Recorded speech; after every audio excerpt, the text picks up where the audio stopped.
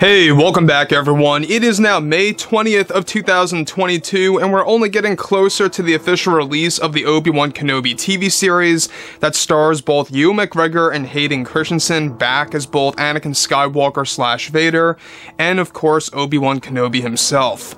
This is Mike Zero. Make sure to subscribe if you are new to the channel for future Star Wars updates. Also, by the way guys, make sure to drop a thumbs up on this video to support the channel. I thank you all so very much for the kind support. It is greatly appreciated. Now, one thing that a lot of Star Wars fans have really been looking forward to has a lot to do with the fact of what Jon Favreau, Dave Filoni, George Lucas, and other creators coming on board over at Lucasfilm are getting ready to work on. Now, we already know that shows like the Ahsoka series are moving along very smoothly. A lot of things are happening with that TV show as we speak, and how that too is going to be served as a foundation in a sense that's going to branch out to multiple spin-off TV shows that are going to be announced at next year's celebration. Now, the thing about everything related to Kathleen Kennedy, now, we know that she's been talking a lot more about her experience with the Star Wars fandom, her experience being the president of Lucasfilm, and we've seen how she created such a mess with the sequel trilogy movies, and of course with the solo Star Wars story box office results, right? So here we are, you know, it is the end of May, basically, and we're just 1 week away from the Kenobi TV show, and Kathleen Kennedy has been a lot more vocal than normal. She's been really revealing more about her stance on the Star Wars fandom and exactly what she thinks about the overall Star Wars community. And well, there's one portion where it doesn't look so good in her perception. We'll get into that in just a second. But one thing that we can say is that Kathleen Kennedy is still having a lot of trouble with the Acolyte TV series led by Leslie Headland as the main writer. Now, with that being said, however, with both Disney and Lucasfilm already involved with multiple new Star Wars TV shows that will be announced at this year's and next year's celebration event, the Ahsoka series has been running very smoothly with production with, of course, filming. However, it's noted that one thing that Lucasfilm's Kathleen Kennedy recently had to say about the Star Wars fandom is where she eventually engaged in an interview and stated the following: "It's our job to make sure that we take Star Wars in an exciting adventure, and one thing that tends to stop us is the very loud and opinionated fans that believe that they know everything.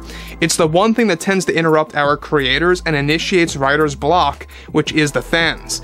As much as I would love to say that our projects are for the fans in that sense, they are not. We are making stories for audiences and for everybody. We can't just listen to the fans and make these stories for the fans.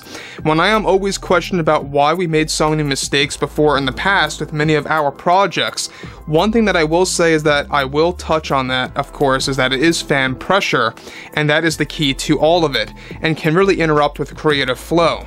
This is why we try to ignore the fans in that regard. I am always questioned about the sequels and why we didn't use anything from the past, and I need to put this out there, that there just wasn't any source material for us to work with that existed. Nothing at all. No source material from the past at all to put in our films, and so we played it to safe in the beginning."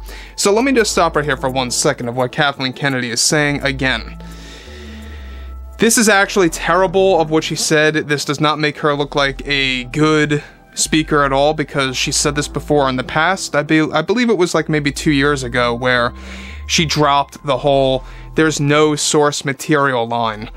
Basically lying to people, lying to casual fans, that there is no Star Wars Legends stories that exist.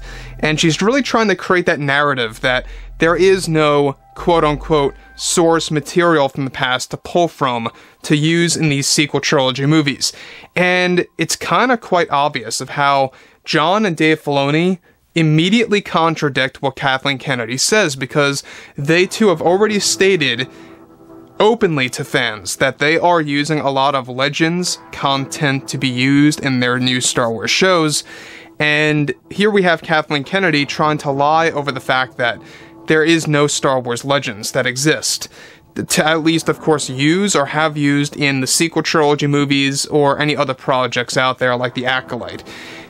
Obviously, Kathleen Kennedy is trying to convince new fans and/or casual fans that there is no source material from, of course, Star Wars Legends. Moving on. So on top of that, alright, She goes on to say that, of course, we tried to do something new in the middle and tried to let our guards down in the sequel trilogy in the last film and played it safe in the very beginning as well, and fans still weren't happy about anything. We tried everything.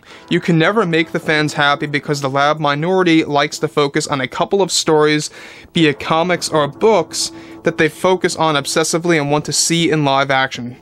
When those obsessions from loud fans are spread across social media, it without a doubt causes a writer's block for our creators. It's not a fun thing to go through as a creator. I know Leslie Headland and I are really trying to figure out what the best path is for the Acolyte series, which we will be happy to talk about more at this celebration. At the end of the day, the fans and what they can do that helps the creators best is to sit back, stay quiet, and enjoy the ride. And that can, of course, help the creators best is to actually do just that. Again, the loud fans are just a minority, but they tend to spread their opinions to other fans. That creates the big mess of confusion as to what our goals are here with our new shows at Lucasfilm.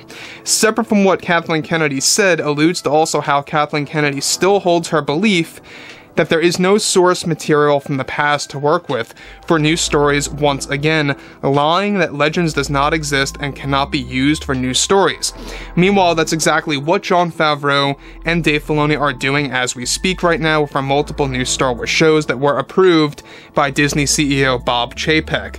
Now, here's one thing, alright, before we get on to the next thing that's pretty significant, is that when you see Kathleen Kennedy talking like this to, of course, the Star Wars fandom and really telling fans that there's no source material, there's no Star Wars Legends, there's nothing to really work from or pull from in that regard, and like she said, using that into the new Star Wars stories, and she's really trying to convince a lot of people that you can't use Legends, and it's the loud minority of fans that are causing a lot of problems.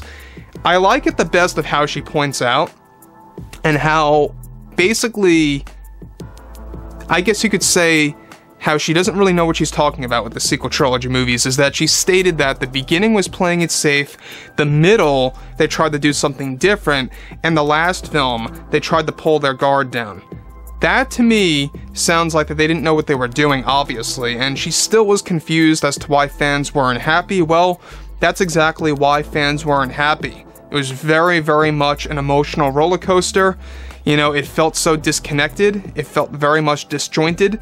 The first film, yeah, they did play it safe. Bob Iger admitted this years ago, and now Kathleen Kennedy finally admitted it.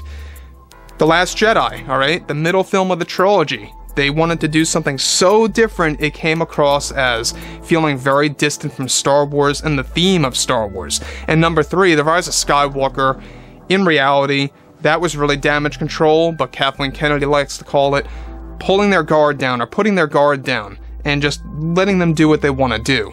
And that too kind of backfired on them.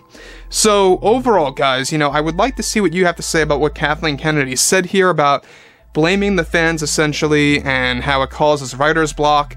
And if you guys did enjoy the content for today, you know, let me know what you guys have to say about all this below in the comments. I thank you all so very much for the kind support, and I'll catch you guys next time.